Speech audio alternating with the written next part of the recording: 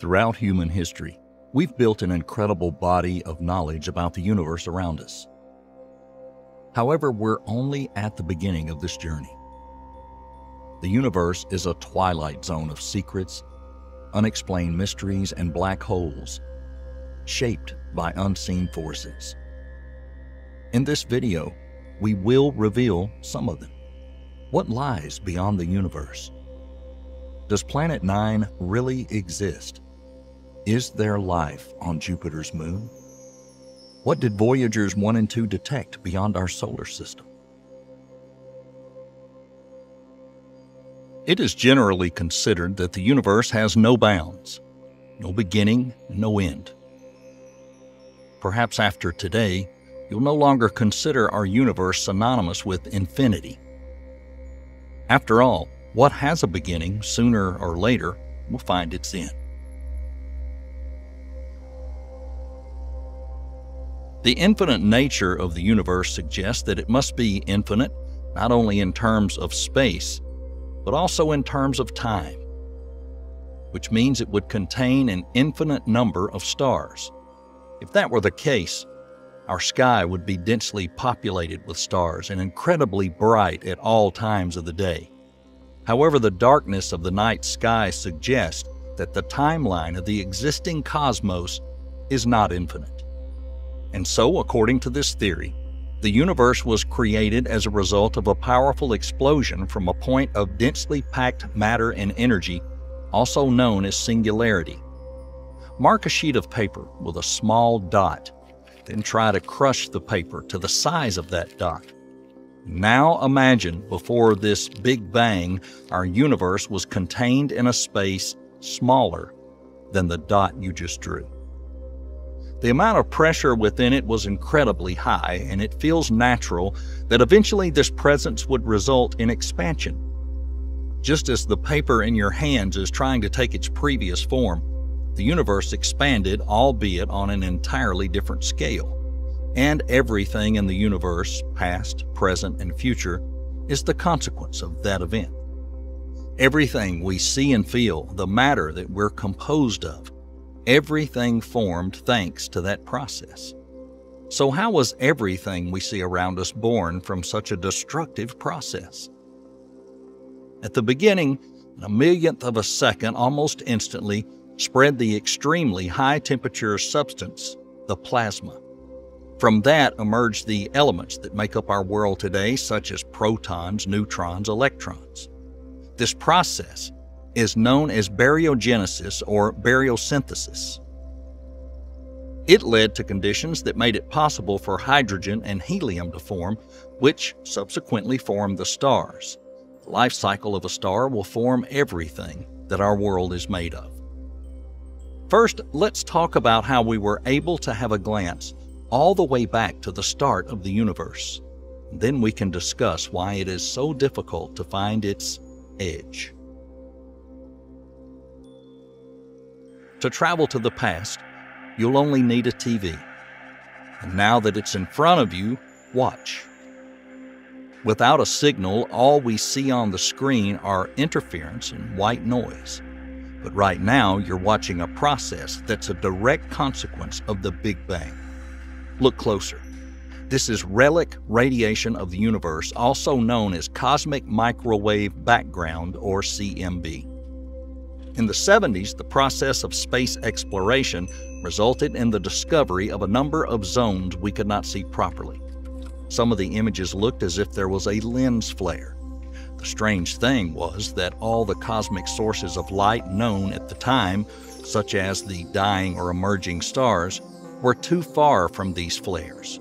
They couldn't have been the reason for this phenomenon. This is how the scientists learned about relic radiation, and what you're seeing on the screen is the effect of this radiation. This white noise is the real echo and voice of the early universe. When scientists set out to research this phenomenon, it became apparent that the radiation occurred at the very moment when the universe was first lit up by the emergence of chemical elements. We learned that this radiation is not related to the stars or other sources of light thanks to the WMAP probe. Thanks to WMAP, we were able to receive the first comprehensive map of relic radiation in the universe. More detail was added to the map thanks to the work of the Planck Space Observatory. Take a look at it. Doesn't it look like the previous TV image, but in color? This echo of the Big Bang is dispersed across the universe incredibly even. This is the light of the birth of our universe that's existed since the Big Bang. And thanks to this light, we're now able to see the true structure of the universe and realize the universe is finite. The things we are able to see or calculate using a computer model was called the observable universe, and the things that we can explore within it are known as the meta-galaxy. So where are we within this system? Let's have a look. There's our home planet Earth and the solar system. The solar system is a part of the local stellar system. Along with the neighboring stars and their systems, we are part of the Milky Way galaxy. The galaxy itself is part of a larger group of galaxies. As we zoom out even further, we can see our place among other galaxies in the Laniakea supercluster. Seems huge, doesn't it? The final reference for scale will be the observable universe. In the grand scheme of things, we are only a tiny grain of sand. But even an entity of this size has its limits. We're facing the fundamental question. Everything that we see, is that the extent of the universe? How can we see beyond the light emitted by stars? Take a closer look at the map of the cosmic microwave background. The brighter spots signal the changes in temperature in space, which signifies where the star systems, galaxies, and supergalaxies can be found outside of our visual range. Is it possible to use relic radiation to see the entire universe? Think about the night sky. If you're on a brightly lit street or next to another source of light, such as a campfire, it's difficult to make out the faraway stars in the sky. Same principle applies here. Relic radiation illuminates the universe in all its glory. However, its light also hides the dark alleys of the universe. For example, the areas devoid of stars. It also hides black holes and places in our universe that have not yet been reached by light. Remember, the consequences of the Big Bang are still relevant. So is there anything beyond this edge? It seems that the answer to this question was found through the inflation theory. According to this theory, the bounds of our universe continue to expand at a rapid exponential pace, which leads to a conclusion that the universe cannot have a concrete boundary. Let's circle back to that piece of paper you crumbled at the start. Has it begun to unravel yet? It's obvious that sooner or later, it will come back to being the same size as the sheet you grabbed initially. The most elementary physics dictates that the inflation theory has its issues, because the laws of physics work in the same manner in every part of our universe. Even though scientists found countless things that confirm the rapid expansion of the universe after the Big Bang, as well as plenty of facts that suggest continuing expansion, that's far from being the big picture. For example, observations showed that galaxies and stars have an ever-increasing speed as they move apart from each other. Seemingly, this would confirm the inflation theory of the universe. Nevertheless, questions remain. What was happening when the universe did not yet exist? If the universe emerged from singularity, does that mean that there was a time before this singularity existed? If the same laws of physics apply in different parts of the universe, then why is the universe so large? Where did the energy necessary to create it come from? Doubts were always present, and the more scientists learned about the structure and history of our world, the more questions remained unanswered. The Big Bang Theory and subsequently the inflation theory were not able to answer these questions. Fortunately, there was a different theory that was recently proposed, which may be able to explain to us the things we see in the universe now, as well as things that happened before and things that will likely happen in the future. The theory of the cyclic universe, also known as the oscillating model of the universe. The foundation for this view of the universe as if it were a living organism with its own cycles of existence was laid at the beginning of the 20th century. The Friedman-Robertson-Walker model suggested that since the universe has been expanding since the Big Bang, it is only logical that at some point it compresses back into a singularity. According to this theory, the universe as we know it exists between periods of expansion and contraction.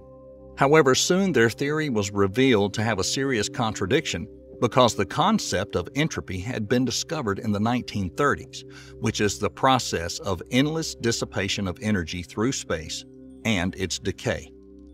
Entropy would mean that each cycle of the universe would require more and more energy. Friedman and his colleagues could not give an answer as to where this energy comes from initially. Think about your piece of paper. After all, without the force from your hands, nothing could have happened to it. For almost 80 years, this model was set aside as a false theory. But at the beginning of the 21st century, it was brought back from the dusty shelf. Two Princeton scientists, Paul Steinhardt and Neil Turk, have come up with a completely new version of it. Their model is primarily based on string theory. It is rooted in the idea that everything material in the universe consists of tiny particles which collectively make up something roughly similar to strings. For example, the smallest particle of light is called a photon, and it manifests as rays of light made up from many of these particles moving in a certain direction. We see this movement as light. Same principle applies to sound, gravity, heat, and so on. According to their theory, there is no beginning or end of the universe. There's just endless strings of matter that interact with each other. According to their scenario, the history of the universe is an endless cycle. But in this case, instead of starting a new universe, it denotes the next phase of its existence. According to their model, our universe emerged as a result of a collision of two three-dimensional worlds. So why can't we see this neighboring world? According to string theory, in addition to the three-dimensional world visible to us, matter exists in several additional dimensions. And so it's not unreasonable to theorize that two three-dimensional worlds could collide within the framework of an additional hidden dimension. String theory suggests there could be up to 50 dimensions in which matter exists. As these three-dimensional worlds collide, they stick together, and the kinetic energy from the impact is converted into quarks, electrons, photons, and other simple elements of matter. In turn, this process generates the energy for the expansion of our universe. And so, two colliding worlds give each other energy. This event gives rise to life in one of them, but in the end, our universe has a certain limit of both expansion and life as we know it. Over time, it will return to its normal state. After all, the energy that fuels expansion will come to an end. And then the reverse process will begin: compression. This suggests that our universe really has an edge. It's just that the edge is not geographical and doesn't look like a tangible boundary. Instead, it marks the end of the cycle and the beginning of something new. The boundary begins where our universe collides with other universes in its motion, interacting and receiving the necessary impulses for its development cycle outside the three-dimensional world we are accustomed to. Who knows what are the laws of physics beyond our universe? In the meantime, the theory of the cyclic universe is waiting for its practical confirmation. The main problem for scientists now is finding evidence of the existence of extra dimensions. So far, their existence is confirmed only by theoretical calculations. The sheet of paper you crumbled earlier is a great example, because to that sheet, you are the inevitable force that changed its structure. You were the catalyst for the change, and you You're the one controlling when to stop the compression process. Humanity is yet to determine what acted as the catalyst for the change of the universe and what it will lead to in the future. Whether it was an impact from a neighboring universe, the Big Bang, or something else entirely. We're very close to finding that answer.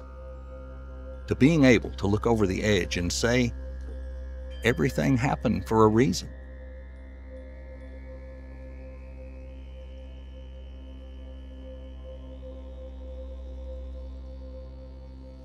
Since Pluto lost its planet status, scientists have not abandoned their attempts to detect other large objects on the edge of the solar system. After all, there is something beyond the orbit of Neptune that significantly affects the trajectory and revolution of celestial objects like asteroids and dwarf planets. And this isn't the kind of something we can detect with telescopes. Recent research suggests it could be a miniature black hole, or even a cluster of dark matter. In this video, we'll examine the mysterious ninth planet, its properties, size, and whether it is a planet at all.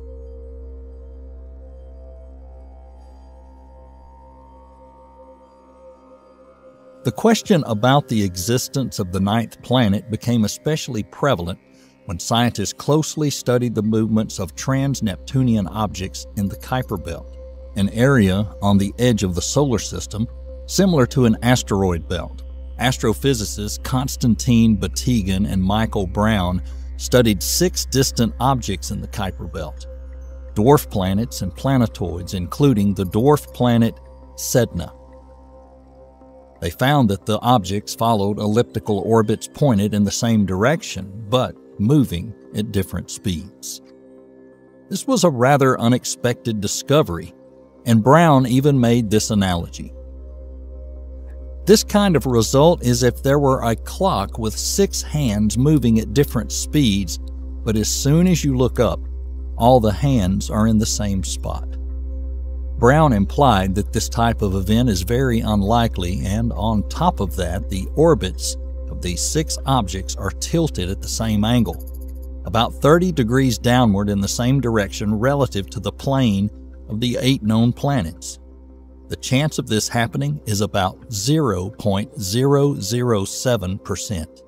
The first proposed theory was the presence of certain objects near the borders of the Kuiper Belt that would affect gravity. Therefore, if that were the case, the mass of the belt should have been 100 times greater than it is today. Computer simulations using a small planet have shown that its mass would be insufficient to align objects in this manner. However, if you run a similar simulation with a massive planet the scale of Uranus or Neptune, the mathematical model converges and practically duplicates the real-world calculation results. The work of Batygin and Brown sets limits on the possible mass of the ninth planet, the location of its orbit, and its position in the sky. According to calculations, the mass of the planet is 5 to 20 times greater than the mass of Earth, and its diameter is 2 to 4 times larger than our planet's. To see this planet directly through a telescope is almost impossible. It is too far to register in our visible spectrum, so we have to search for it using its faint infrared glow. However, with a mass of only 5 Earth masses, it wouldn't give off much heat. Additionally, such a distant planet would revolve around the Sun very slowly, so it would be impossible to detect its movement with observation alone. It's only possible by comparing images taken at different times, and this may take dozens of years. And unfortunately for astrophysicists, it's most likely that right now the planet is the furthest removed from the Sun in the northern hemisphere of the sky, with the radius of its elongated orbit on average in range from 380 to 980 astronomical units. And even all of the data collected so far does not provide a complete picture of the potential location of the mysterious planet. The search area is approximately 600 to 800 square degrees in the night sky. For reference, the full moon only occupies 0.2 square degrees in the sky.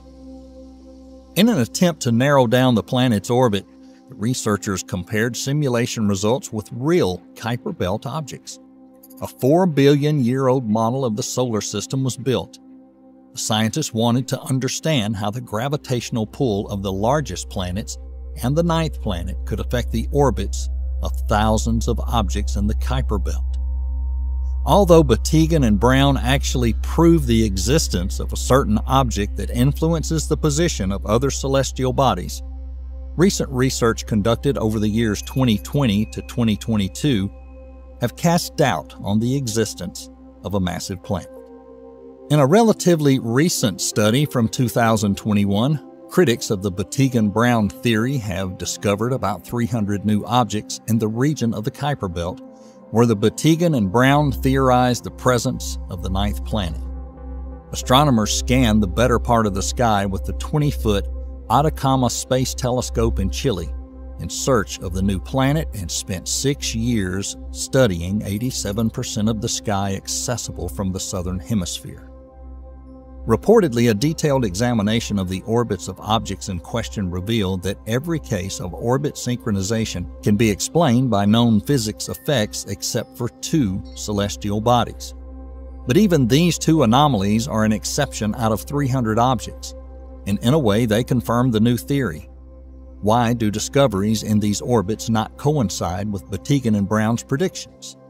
The answer may be that the ninth planet theory is simply incorrect. However, the nature of the strange behavior of the orbits of some objects in the farthest reaches of our solar system, hypothesized by some astronomers to be shaped by an unknown ninth planet, can instead be explained by the combined gravitational force of small objects orbiting the Sun beyond Neptune.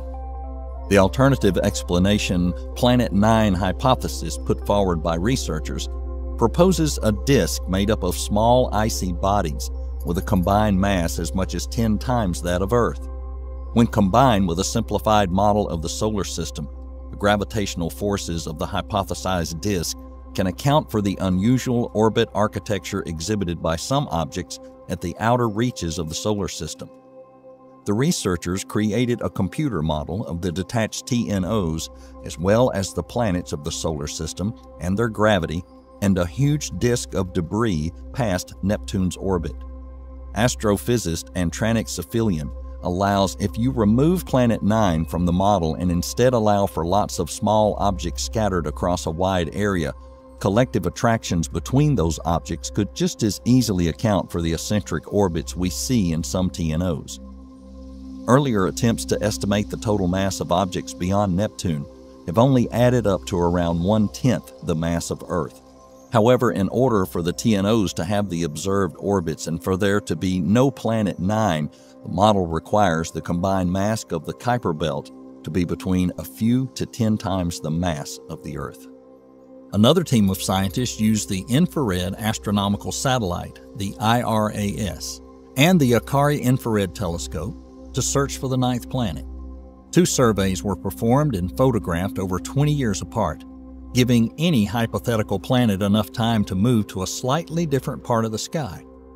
The scientists assumed that any distant planets would be quite close to the equatorial plane of the sky and then studied the data marking potential planets. They have found over 500 candidates. Judging by the energy distribution of their spectra, most of them have orbital distances of less than 1,000 astronomical units. This means that most of these objects were either inside or near a faint nebula. A nebula is a cloud of interstellar gas that's difficult to see with the naked eye because it emits infrared light, or simply put, heat. It turns out that all the discovered candidates are not planets at all, but rather echoes of a faint nebula. A large planet, clusters of small objects, or a glimpse of a distant galaxy. These are perhaps the simplest explanations for the unusual behavior of trans-Neptunian objects. Scientists ask themselves a logical question. What kind of object would have enough mass to change the orbits of other celestial bodies, yet not be visible to us? This prompted theorists to consider a radical hypothesis.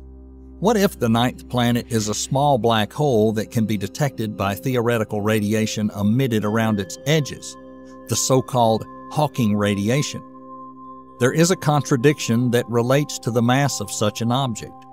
Since it is believed that only the most gigantic stars are large enough to form a black hole, the black holes they would leave behind would have a minimum mass of around 5 times greater than the Sun's mass. But what if the extreme conditions of the early universe made it possible for smaller black holes to form? A group of astronomers from Harvard University plan to start their search for such objects as early as 2023. As part of the Legacy Survey of Space and Time, the LSST project. To help them find black holes in far corners of the solar system, astrophysicist Avi Loeb developed a method to search for flares that occur when a black hole collides with small objects in the Kuiper Belt and the Oort cloud, a region that could potentially contain several trillion bodies surrounding our system. The researchers say that sometimes the objects within the Oort cloud, such as comets, can interact with lurking black holes, creating a visible flash of light, possible for Rubin's observatory to detect. Thus, if scientists could confirm that a small black hole the size of a grapefruit with a mass of 5 to 10 times the mass of Earth orbits the Sun, this could provide an answer to one of the greatest mysteries of modern cosmology: the formation of black holes. However, there is another theory, most exotic and yet just as deserving as others. What if out there at the edge of the solar system there's an object made of dark matter? We see evidence of dark matter all around us. Stars that revolve too fast around the centers of their galaxy. Galaxies that move too fast within their clusters. A new hypothesis now suggests that most of the dark matter can concentrate into objects the size of Neptune, the so-called dark matter planets. Although these planets remain invisible to us, they can create an atmosphere out of helium and hydrogen. And this can lead to the fact that reaching critical temperatures would trigger nuclear fusion inside the planets, which would help us discover them. Dark matter forming into planets may explain why no object with a mass approximately equal to the mass of Neptune has been discovered in the aforementioned research. Scientists believe that if dark matter planets exist, they clearly formed when the universe was very young and remained static for billions of years. In the early universe, the temperature was too high, which prevented the formation of larger objects. However, dark matter does not interact with ordinary matter nor light, and could therefore freely assemble into such, quote, planets. According to this theory, instead of being evenly distributed throughout the galaxy, most of the dark matter will be inside these relatively compact spheres, with masses ranging from a mass of an asteroid to the mass of Neptune. These hypothetical dark matter planets may have first accumulated a layer of helium, since it was the first chemical element to break away from the plasma state of the early universe, and later attracted hydrogen gas, creating a dense atmosphere around the helium similar to the layers of gas around giant planets. What would we see inside a planet like that? It's hard to say. Submerging into such a planet would be very strange. A bright layer of hydrogen would be warm since it's gravitationally bound to a dense object. The friction would cause it to glow. After the layer of hydrogen, we would reach the helium underneath, and as soon as we passed through the helium, we would see nothing. Absolute emptiness. The core of the dark matter planet would be completely invisible. You'll find yourself surrounded by a membrane of luminous hydrogen-helium plasma. The flash from the ejection of matter could compete with a supernova in its brightness. In conclusion, let's address the expediency of the search for the mysterious ninth planet. Although searches have so far not revealed a single planet at the edge of the solar system, this does not mean that the search was completely in vain. The ninth planet theory has sparked an unprecedented surge in research into the Kuiper Belt and other trans-Neptunian objects. The search for Planet 9 may eventually lead to something even more significant for the scientific progress. For example, Batigan claims that the discovery of the ninth planet, which seems so strange to us, would actually make our solar system more like other planetary systems. We quote, "One of the most striking discoveries about other planetary systems was that the most common type of planet has a mass in the range between the masses of the Earth and Neptune. Until now, we thought that the solar system is missing exactly this, the most common type of planet. Maybe, after all, our system is not as unique as we thought."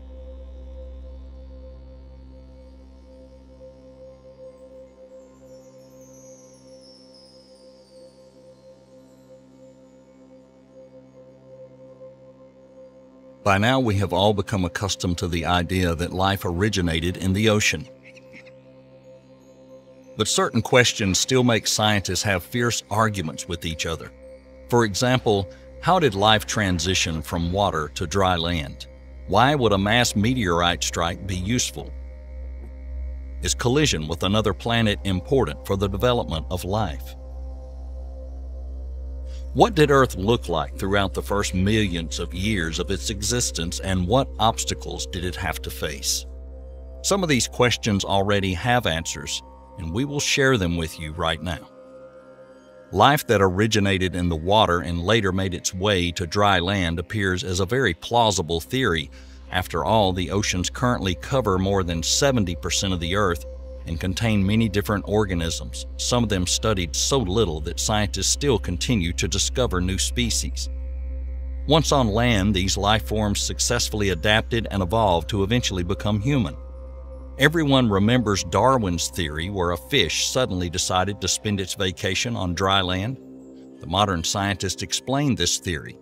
Fun fact, no matter how many refutations of Darwin's theory you read, scientists take this theory as a starting point just as often.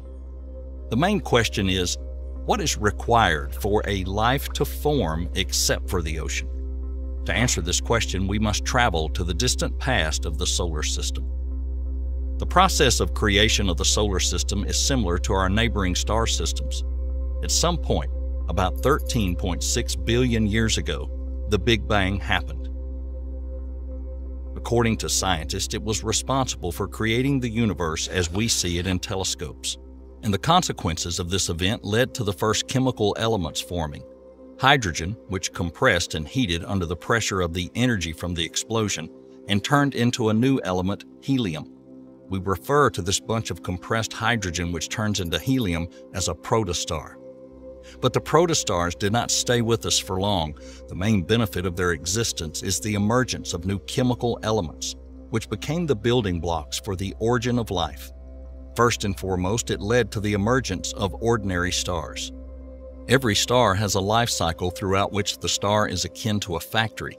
Something is burning, there is some smoke, and streams of resources are flowing through to produce something.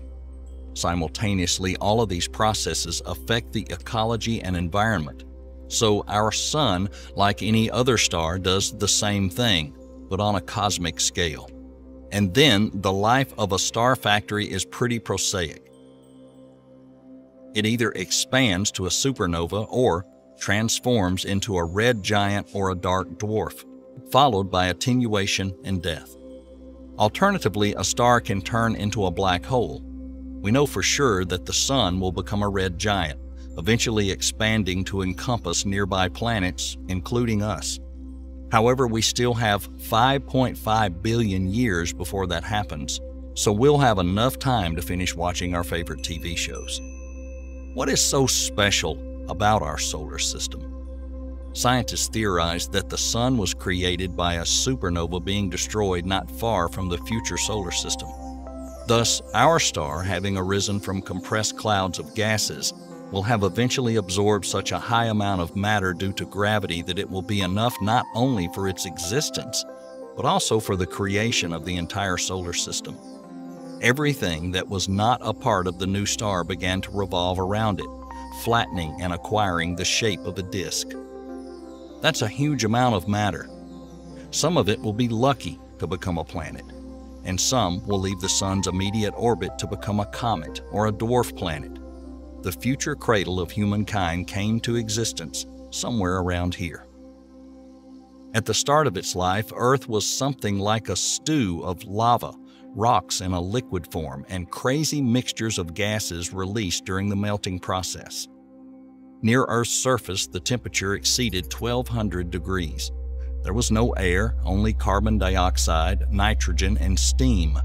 Moreover, the planet was being continuously bombarded by comets and meteorites, some attracted by the planet itself and some attracted by the sun. This is where the water particles that eventually land on Earth come from. But at this point, there is no talk of any life. Earth receives the most powerful blow in its history, but also the most useful, as it turned out later. A planet the size of Mars, which was later named Theia by the scientist, crashes into us.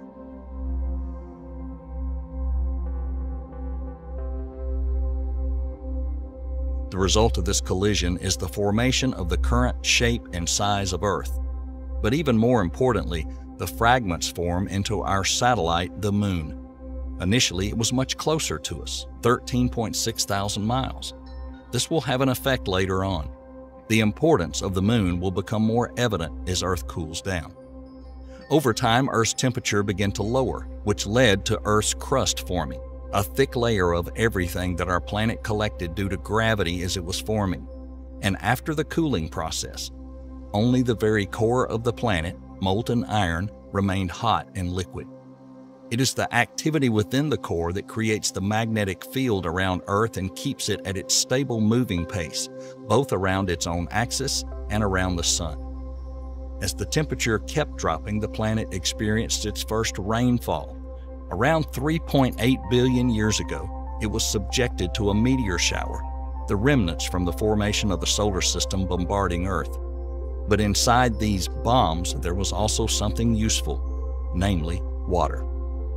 Those are not yet the kind of rains we're used to. At the time, the speed of Earth's rotation was so high that a day only lasted 6 hours.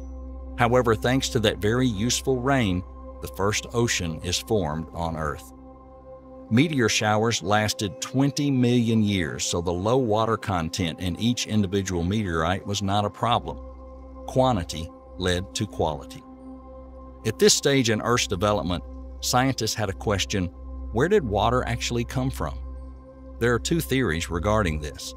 Some believe that all the water was brought to us by meteorites. The second theory suggests that there was already water on Earth. The argument was solved by time and new discoveries. Both theories turned out to be right and wrong at the same time. Studying the soil from the Moon's surface revealed that the then young and active sun burned everything that could evaporate from the planets, including water and gases. And so the scientists still cannot definitively say whether there is more water of meteoric or terrestrial origin present on Earth. And most likely, they will never be able to answer that question. But the main thing is that the collision of Earth and Theia became a catalyst for the beginning of the cooling process of the planets, and subsequently, the formation of Earth's atmosphere, which would serve to protect it from the sun. The existence of the atmosphere became the shield that maintains everything needed to create life and doesn't let anything harmful in. How did the atmosphere form? Earth has cooled down, but the volcanoes are still active. Due to this volcanic activity, water evaporates, turning into clouds, which then turn into rain. For millions of years, rains fall to Earth's surface, pooling into lakes, then seas and oceans. And this worldwide ocean was very stormy. You know how the Moon influenced the tide. At the time, the Moon was much closer, and its rotation around Earth caused such powerful ocean storms we could hardly imagine the scale. Some waves reached no less than 1,000 feet in height. Meanwhile, the winds on Earth were nearly as fast as the speed of sound. And so the ocean is raging, the storm is at full swing. Where is life? Contemporary theories generally agree on one thing. Back then, Earth's oceans were an ideal place for the emergence of life. But there are several problems. The main question is, how did organic matter, that is, chemical elements that are the building blocks of life, come to exist under these conditions? Let's break it down. Water and Earth's atmosphere at the time, specifically nitrogen, hydrogen, and carbon dioxide, are elements from the inanimate part of the chemical elements, the so-called inorganic chemical elements. To answer this, let's look at the theory that was developed by Oparin, an academic from the USSR in 1924, as well as a similar theory put forward by a biochemist from the UK named Haldane in 1938. In essence, these theories are simple. The ocean of that time was constantly replenished with organic substances from the atmosphere, which was constantly struck by lightning thanks to the endless storm of that period. It was under the influence of these electrical charges that these elements in the atmosphere turned from inanimate, inorganic, into living, organic, and fell into the water. Once they were in the water, the particles slowly gathered together and formed a broth of organic matter, which would subsequently develop into living organisms. The way these particles behave was similar to the behavior of cells. They can grow, divide, and absorb other chemical elements. But the truth is, the organic matter only acts as the building blocks of the body. Creating life itself requires a team of workers and a foreman to bring everything together. The foreman of our cells is our DNA, an entire library of how everything works, from reproduction to building complex structures from sets of cells. The workers performing the task are RNA. The Oparin-Haldane theory is similar to the story about Frankenstein's monster, whose inanimate matter was also brought to life by a lightning strike. The main thing that we know is that life arose somewhere in the ocean and for 300 million years existed in the form of single-celled organisms. They were not particularly in a hurry to turn into people, were they? But to be frank, the conditions of the ancient Earth would not have given something more complex a chance to develop. The single-celled organisms that existed then were prokaryotes. The main difference between them and us is that their organism consisted of one cell without a protective membrane, and in most cases without a nucleus. A good example of the currently existing prokaryotes is bacteria. On Earth, first, oxygen came to exist in sufficient quantities to begin to form the atmosphere in which we now live. And then, within 1 billion years, somewhere between 3.5 and 2.5 billion years ago, a new miracle took place. Single-celled organisms, even in such a literally toxic atmosphere, have learned to use the energy of light to convert water, carbon dioxide, and solar energy into their first food, glucose. The byproduct of the process produced even more oxygen. We refer to this miracle as photosynthesis. After the cooling of the Earth and the formation of the ocean, a terrible thing happened. 2 ice ages took place. The first, known as the Pongola Glaciation, lasted 500 million years. The second, the Huronian Ice Age, was slightly shorter, but it almost exterminated life on Earth. The Huron Glaciation lasted 300 million years. It was caused by an oxygen catastrophe. It happened due to the fact that thanks to photosynthesis, unicellular organisms began to release so much oxygen that it led to the extinction of all unicellular organisms that existed without oxygen. And so aerobic organisms, the organisms that need oxygen to exist, became dominant life forms on the planet. Next, prokaryotes continued to evolve into eukaryotes, both our closest and the most ancient ancestors in terms of cell structure. Eukaryotes were able to compete, absorb, and destroy their own kind. They used solar energy as the main source of life and were also able to reproduce. Eukaryotes gradually moved closer to dry land, formed by volcanic activity, producing more and more oxygen along the way. In the shallow water, they united to form the prototype of underwater trees, stromatolites. First, they became red algae, with their key feature being the ability to reproduce sexually. This skill will give an impetus to evolution, resulting in the next prototype of modern nature, mushrooms that grow on land. 540 million years ago, the Cambrian explosion occurred, characterized by the dramatic increase in the number of living organisms. This event prompted the emergence of future animals, plankton, and calcimicrobes. 70 to 80 million years later, another rapid leap in evolution takes place when most of the species known to us today come to existence. The first animals to set foot on dry land were arthropods. At first, they simply roamed the land in search of more satiating food than algae and plankton, but then they never went back into the water. According to scientists, one of the most interesting species that transitioned from life in water to life on land is the tiktaalik fish. Its limbs were like paws, which made it possible for them to move out of the water.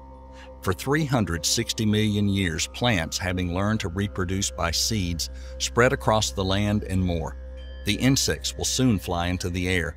Amphibians, having evolved into four-legged tetrapods, remain on dry land, having learned to hide their eggs from predators and eat a variety of foods. In the future, these animals branch out into several species, giving rise to lizards, birds, artiodactyls, and primates. Yet another blow awaited them, the Permian extinction, which killed 90% of water-dwelling species, but left many species alive on dry land. It took the ecology about 90 million years to recover. Then there was the era of the dinosaurs that went extinct due to a meteorite impact, but the birds and half of the other species survived. Life has finally conquered the land. Let's sum it up. Earth has a unique combination of factors contributing to the origin of life. The question about the origin of life remains unanswered, but we have some intriguing clues. Water and the world's oceans are the main source of these answers, but not the only source. Our oceans are unique. They are a result of Earth's planetary evolution. We live in a beautiful time when discoveries related to the transformation of inanimate elements into the living matter are closer than ever. We even envy ourselves a little. After all, the secret of life may soon be revealed.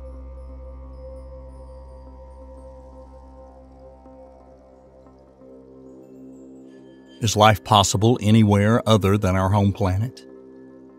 And what if we tell you that there is a place within the solar system where we can find an ocean full of water twice as large as any of the Earth's oceans? This ocean is hidden under a layer of ice dozens of miles in thickness. However, 125-mile geysers push their way up from under this ice shield, and the atmosphere of this world consists of oxygen. Sounds familiar, doesn't it? That's why today we'll tell you about a place that's almost literally in our backyard right in the solar system. We are heading to Jupiter to discover the depths of its icy moon, Europa. Europa is one of Jupiter's 7 satellites. It was discovered in 1610 by the famous astronomer Galileo Galilei, along with 3 other satellites that are now referred to as the Galileo satellites. Back then, this discovery made a lot of noise. But even to this day, that location remains one of the focal points of interest for the scientists of the world, from astrophysicists to biochemists. Jupiter and its satellites are now referred to by the scientists as the miniature solar system, and there's a good reason for that. Each satellite has unique characteristics, from volcanic activity on Io to methane lakes on Ganymede. There's plenty to study on each moon. These satellites are still the center of attention, which is why in just a few weeks a new mission titled JUICE is going to head towards Jupiter. Its primary objective is to observe and study icy moons of Jupiter. We're already used to the fact that whenever we find water on our planet, we also find life. It is in search of water that the JUICE mission will set off on his journey to the icy surface of Europa and its siblings. But is water the only thing required for life to exist? We can't accurately estimate the conditions for life to actually exist in the universe. But there is one set of conditions that we believe leads to life, flourishing in its many forms and sizes, and that is the conditions on our planet Earth. So what conditions are these? Water is the #1 ingredient among the list of ingredients required for life as we know it to exist. It's needed to dissolve and supply nutrients to organisms, while also allowing the waste products of these processes to be disposed of. Many factors indicate there is water under the ice on Europa, and one of them comes from a similar situation on Earth. It turns out the double ice ridges and cracks visible on Jupiter's satellite are similar to those in Greenland. These irregularities are the potential evidence of the existence of liquid water under this ice. On Earth, such ridges are caused precisely by the presence of water cushions within the ice and under these breaks, which gave the scientists the idea that these cracks are similar to the ones on Earth. As for the chemical elements necessary for the creation and maintenance of life, it turns out they are present on Europa. Satellite photographs taken by the Voyager probe makes it possible to study the structure of ice and confirm that the ice is covered with a considerable amount of salt deposits and heavy metals such as magnesium, which incidentally is the reason for the hue similar to the color of blood. We observe similar conditions on Earth and Greenland where salt comes to the surface of the ice as a result of volcanic activity. On Europa, however, movements of ice strongly resemble the tectonic activity indicating they were possibly caused by it. The last ingredient we need is a source of energy. The Sun, which is an energy source for our planet, can hardly be considered to have any real influence on Europa's ocean. Still, the ice covering this moon reflects a huge amount of sunlight, and the distance to the Sun is 6 times greater than the distance from Sun to Earth. But the radiation exposure from Jupiter on each revolution around the planet is most likely the source of energy in question. The influence of Jupiter's radiation on the ice leads to the release of oxygen, which is what the atmosphere of Europa mainly consists of. Oxygen is the most important element in the organic chemistry processes on Earth, and if it somehow gets under the ice on Europa, it can become the fuel required for life to develop, even if it's just bacteria. It is also possible that on Europa there are life forms that are not dependent on oxygen. The so-called anaerobic organisms exist on Earth, and in fact, in the early history of the planet, they were the dominant form of life. The last factor that's expected to be found through further study is the volcanic activity in the crust encircling the core of Europa. In the depths of our ocean, at the borders of continental plates, hydrothermal flows break out the ground. If we take a closer look, we will see that the population around these places is incredibly high and includes some amazing life forms alongside various corals. It is believed that Europa's rotation around Jupiter causes the same processes at the bottom of the Moon's ocean, and if so, it is possible that life can be found near these hydrothermal zones. And so, we have all the necessary ingredients to create life. Now let's see why we can so confidently claim the presence of these conditions. After the discovery of Europa and its relatives, the satellites Io, Ganymede, and Callisto, it took almost 400 years before the uniqueness of these Galileo satellites was revealed. In the 1960s, ground-based observations showed that Europa's surface was mostly frozen water, just like most other solid bodies in the outer solar system. At first, Europa seemed to be just an ordinary icy satellite. However, further research showed that the reflectivity of Europa's ice turned out to be incredibly high. This pointed to the fact that the ice was too clear and formed relatively recently. That was deemed unusual. To get to the bottom of it, scientists needed to get a closer look. They finally got that opportunity thanks to Voyager probes. They photographed the surfaces of Jupiter's moons in great detail.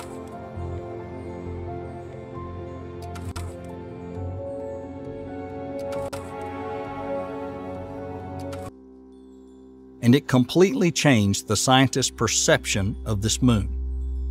Indeed, Voyager's images show a surface brighter than that of the Earth's moon, dotted with numerous bands and ridges with a surprising absence of large impact craters, tall cliffs, and mountains. In other words, a very smooth surface compared to other icy moons. Why was that surprising? Every object in the solar system is bombarded by meteorites, but on Europa, these traces are either incredibly faint or absent. What do you say to that? The researchers noted that some of the dark stripes have opposing sides that fit together very well, kind of like puzzle pieces. Furthermore, between these cracks, there was some dark icy material that seemed to flow into the cracks. This has made scientists speculate that the surface of this moon has been in active motion at least recently. And so the absence of large impact craters indicates that Europa's surface was relatively young.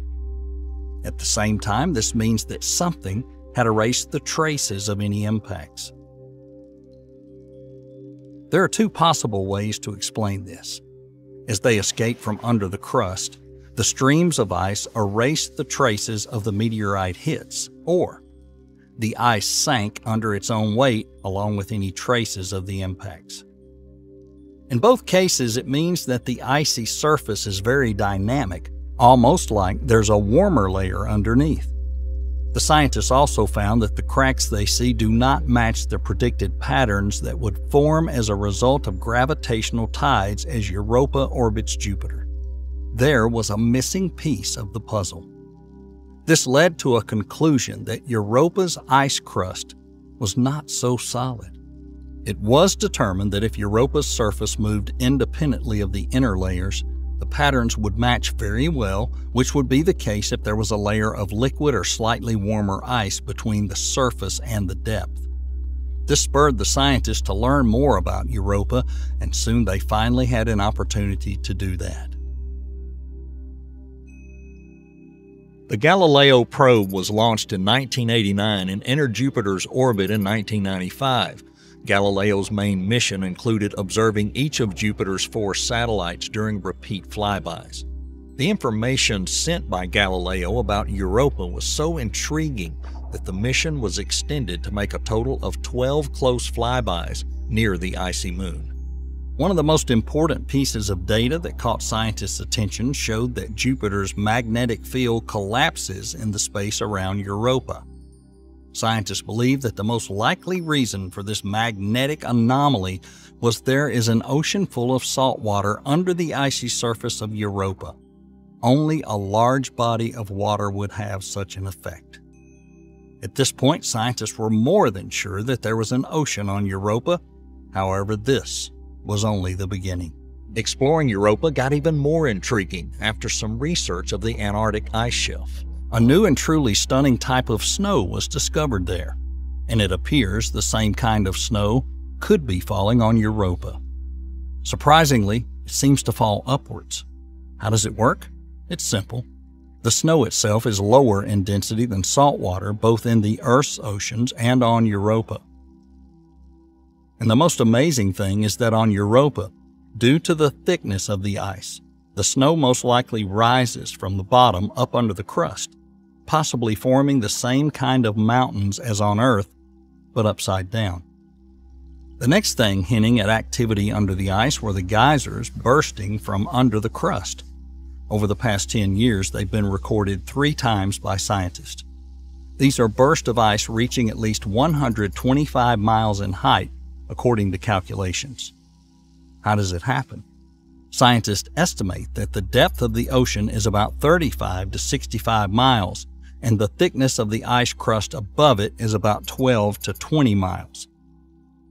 It is precisely the relationship between the subglacial ocean and the ice lid during Europa's revolution around Jupiter, namely their friction and increasing temperature, that causes the ice to crack and display those cracks. Ice geysers periodically break out from the cracks, consisting of warmer ice or even water. One of these geysers was captured by Galileo. Unfortunately, there was no way to collect samples of this substance. At the same time, it is also important to point out in the process of formation of such cracks, oxygen from above Europa's surface gets under the ice crust. This is yet another factor that speaks to the possible existence of life on Europa. And now that we've already formed a certain picture in our mind, we just need to wait, because in addition to the mission that we mentioned earlier, there will be another journey, and it will be entirely dedicated to studying Europa. Europa Clipper. The mission is scheduled to launch in 2024. NASA has selected 9 scientific tools for a mission to Jupiter's moon Europa to determine definitively whether the icy moon could have conditions suited for life. The toolkit includes cameras and spectrometers for high-resolution imaging of Europa's surface and to determine its composition. This glimpse will not just show us a picture, it will also make it possible to figure out exactly what we see. Another useful tool installed on the probe is a radar that will help to determine the thickness of the ice shell of the satellite and find underground lakes similar to those under the ice of Antarctica. A magnetometer on board measuring the strength and direction of Europa's magnetic field would allow scientists to determine the depth and the salinity of its ocean. The thermal equipment will scan Europa's surface for recent eruptions of warmer water, while the remaining tools will look for evidence of water and tiny particles in Europa's rarefied atmosphere. By collecting these samples, scientists will be able to study the satellite's chemical composition in more detail, painting a comprehensive picture of Europa as a whole. This will probably eliminate the need to drill through the ice and extract this information on the next mission. It is expected that once the probe reaches its destination and begins to revolve around Europa in 2030, the equipment will be able to do more than just understand the composition and structure of the moon in detail. After the Hubble telescope observed a water plume over the south pole of Europa in 2012, scientists hope that a new ice geyser will be detected during the flyby and that it will be possible to collect samples. The main purpose of the mission is to determine over the course of the planned 45 to 50 flybys if there are places under the ice crust of Europa where life could exist. The more detailed photographs of the satellite will allow scientists to select points of greatest interest for further observation. They plan to get as close as 25 miles from the surface. For comparison, the Galileo only managed to get 160 miles away from Europa. Of course, it would be nice to get closer, but the main obstacle for such task is the incredibly harsh radiation field of Jupiter, which would not allow the probe to stay in its vicinity for a long time. Another problem with this study will be the lack of energy. There will be solar panels on the probe, but the distance from the source, the sun, will affect the performance of the system as well as its capabilities. But even those planned trios will be enough for a detailed study. Scientists are already planning another project to follow the Clipper mission and processing of the data it will collect. They want to land a robotic probe on Europa that will try to penetrate deeper into the ice, and perhaps that's when extraterrestrial life could be found.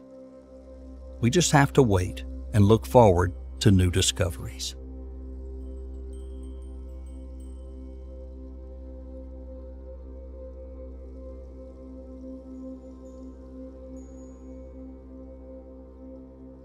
Not so long ago, one of the Reddit threads provided information about the Voyager probes.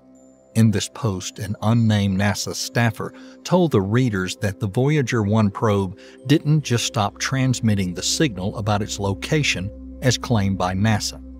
The user also said that the probe registered some mysterious humming sound, which reportedly contained a message in Morse code. When they decoded the message, they recognized the sounds from the golden records played on repeat, as if someone or something found the probe and was trying to communicate.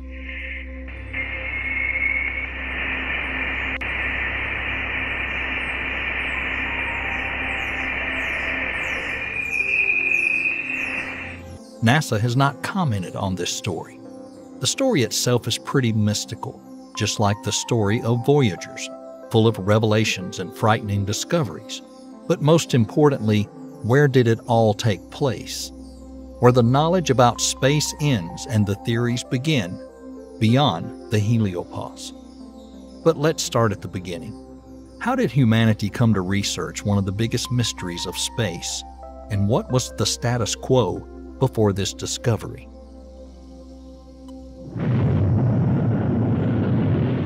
(1977). The Voyager 2 and Voyager 1 probes have left our planet, beginning their journey towards the faraway gas planets of the solar system.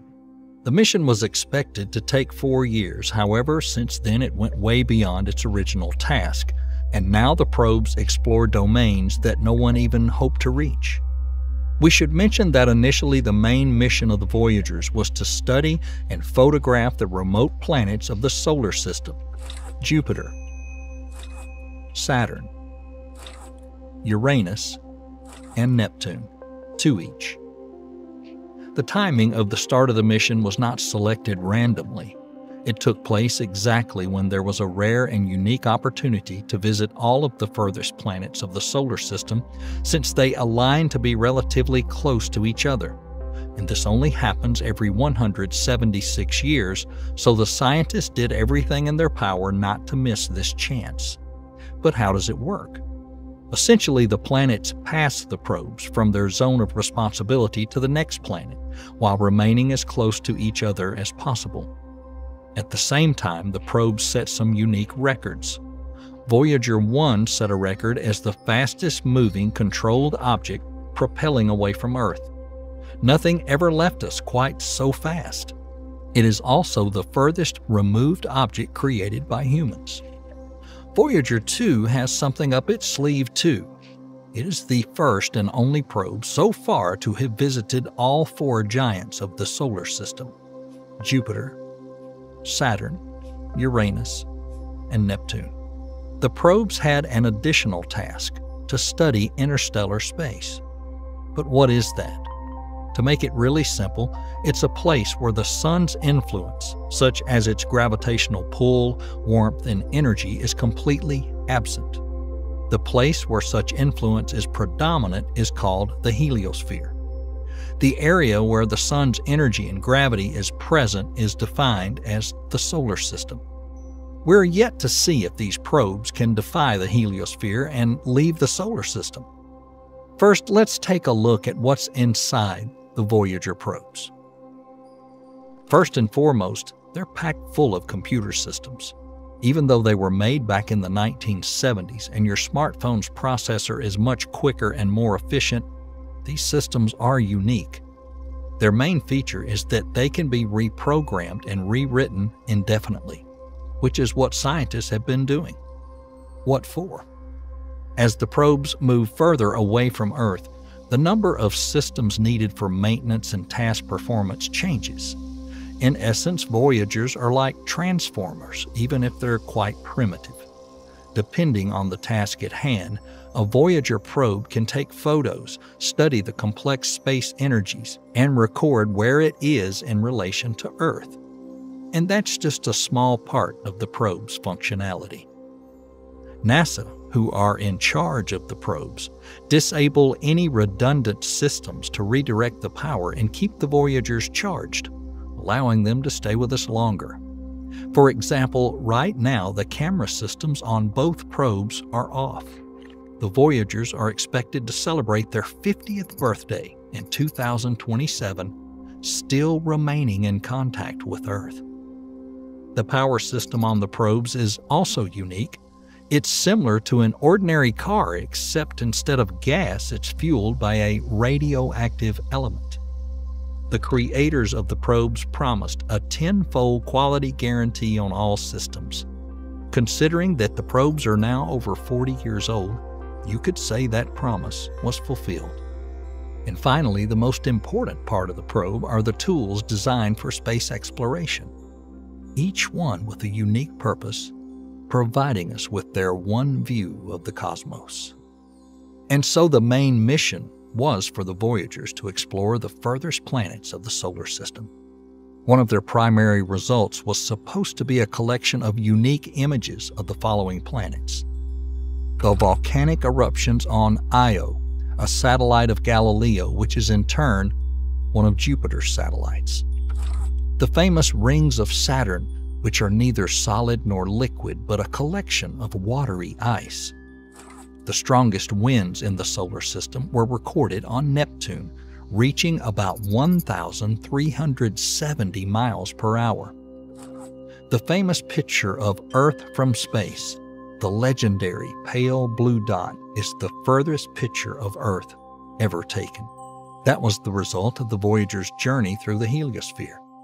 But what boundary did they have to overcome, and what difficulties awaited the probes when they tried to leave the solar system?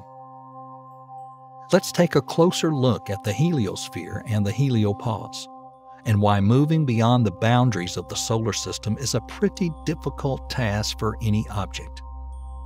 Before the Voyagers' research, any knowledge about the heliosphere could be classified as theories and assumptions. For example, it was thought to be shaped as a sphere. But the data about the speed of the solar wind, the influence of magnetic fields, and the data about its contents were unavailable to science. We also did not know where it begins or where it ends, and certainly whether or not we can go beyond it. Now let's talk about the terms. The sphere of influence of the solar wind and the sun's gravitational pull is known as the heliosphere, and we don't know the bounds of the heliosphere yet. A place where the solar wind is balanced by the interstellar wind is the heliopause. It is not yet possible for us to comprehend the size and shape of the heliopause. The best way to envision the heliopause is located in your kitchen or bathroom. Turn on the tap and take a look at the place where the water hits the bottom of the sink. The area where the water is flowing along the surface of the sink is interstellar space. The place where the water disperses due to the impact is the heliosphere. The thin border where the falling water runs into the flowing water is the heliopause. Scientists divide the heliopause into a bow shock, the place where interstellar space scatters about it, and a main shock wave where the solar wind is slowed down by the impact of interstellar space. What does the heliopause look like? Thanks to the traveling probes, we know much more about it now, but still not enough. Voyager 1 and Voyager 2 crossed the heliopause at different points, located a different distance away from Earth. It showed that the resistance was different at varying exit points, as well as other conditions. And here's another bit of nuance. For a long time, Voyager 1 couldn't even definitely prove to the scientist that it had crossed that border. Where are we as we fly through space with our heliosphere? We are within an interstellar cloud. Around us, several similar clouds. Right now, we are approaching the edge of our native cloud. It is throughout its existence within this cloud that it became the solar system as we know it. In 3,000 years, we will exist in new conditions, in the so-called G cloud. It won't happen anytime soon, though, because even with our speed of traveling through the galaxy, there's still a huge distance we must cover to leave our native interstellar cloud. Who knows? Perhaps in a few thousand years, it is not only our appearance that would change. By then, the solar system may be much less habitable.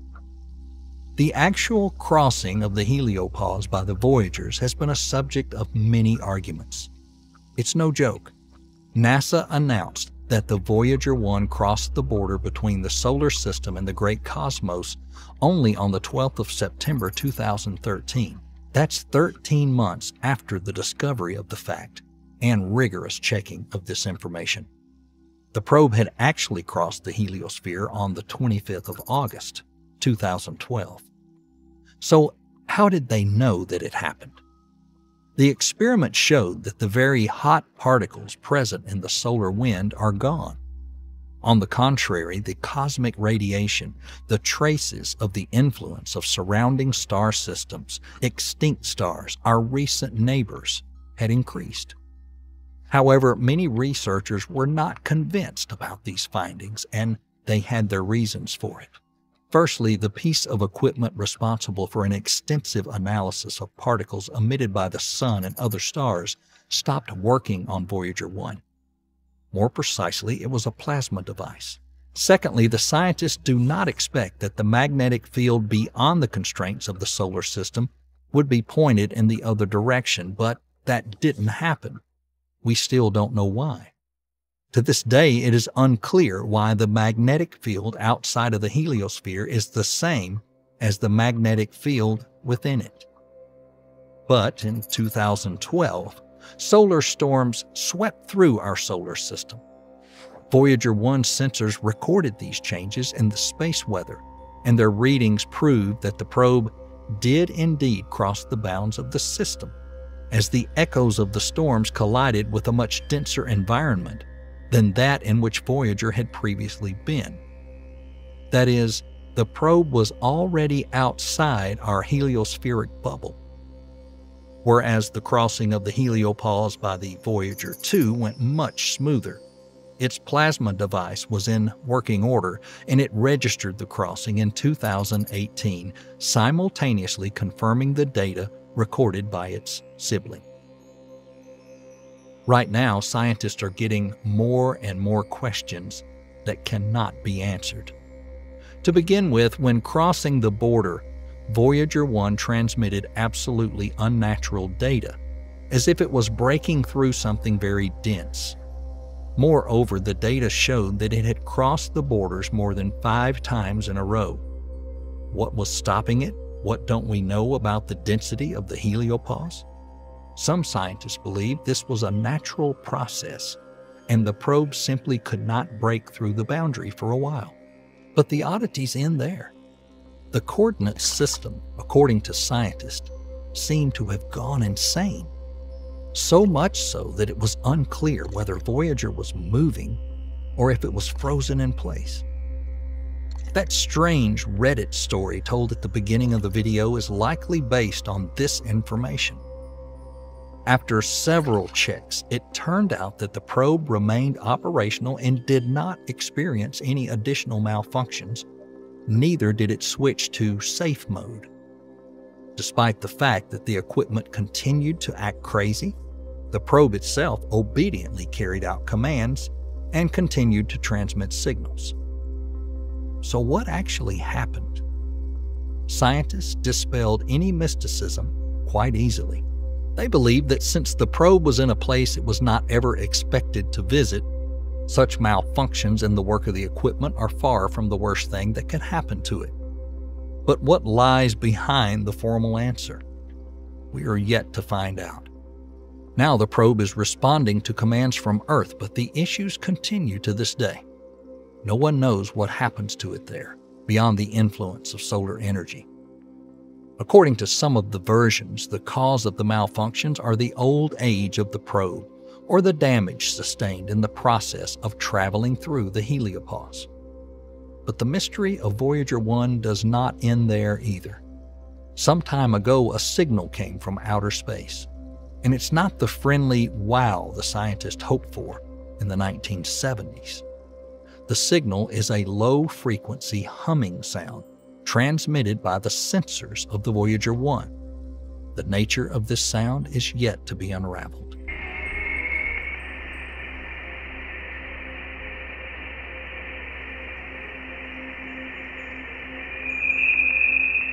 The most common explanation is that the sound is the amalgamation of various vibrations of interstellar space.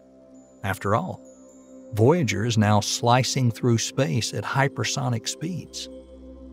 Some scientists believe that this signal happens in connection with the so-called foam effect. When moving, the plasma and interstellar matter crash into the heliopause and turn into a kind of foam, similar to sea foam from the waves hitting the shore. But where is the truth? Until now, neither astrophysicists nor other scientists have a clear answer to this question. After all, their knowledge is limited by Voyager 1. But everything indicates that Voyager 1 will still have time to surprise us with new discoveries on the other side of the border. Right now, both probes continue to transmit information about interstellar space. They measure the electron density by registering radio waves produced by solar flares. These eruptions are expected to become more frequent as sunspot cycle peaks in 2025. The current data shows that the density of interstellar space has increased even compared to the space immediately after the heliopause, although logic suggests it should decrease because the border has already been crossed. Strange, isn't it? What are the Voyager probes up to next? Voyager 2, which still has a working plasma device, will monitor the temperature of interstellar matter. Most likely, this temperature will decrease. Astronomers expect it will go as low as 7,500 Kelvin. However, it is still unclear what the data will show. The ultimate goal now for these twin probes is to take a sample of the untouched interstellar medium, a space so far removed that the heliosphere has little to no effect on it. For now, we wish the Voyagers to stay warm as long as possible and delight us with new discoveries.